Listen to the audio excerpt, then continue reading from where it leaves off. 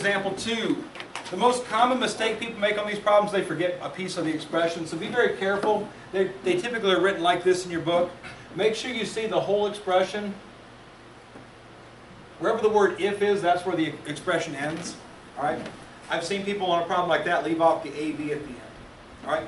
So it's negative A minus B minus AB.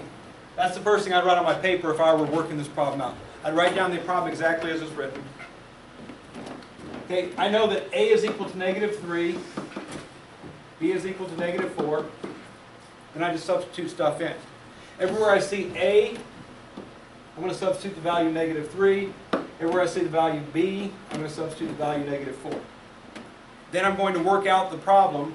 Notice the structure. I've got something minus a product. So I want to create the same structure. One thing I've recommended in the past is this.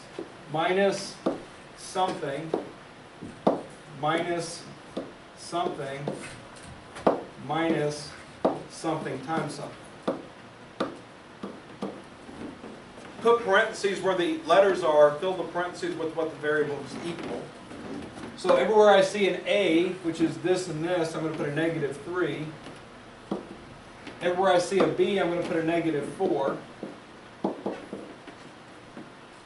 What I recommended to you on a problem of this variety was make it into the simplest addition-subtraction problem you can do. That means everything's being added or subtracted. It's either positive or negative. So looking at this first thing, the number's 3. 2 minuses makes a plus. The next thing, starting here to here, the next number's a 4. 2 minuses makes a plus. The next thing I see is this here. 3 times 4 is 12. 1, 2, 3 minuses makes a negative. Okay? Once I get the value of each object, positive 3, positive 4, negative 12, now it's just addition subtraction. 3 plus 4 is 7. 7 minus 12 equals negative 5.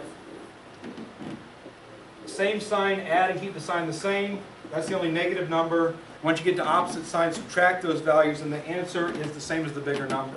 12 is bigger, it's negative, so the answer is negative.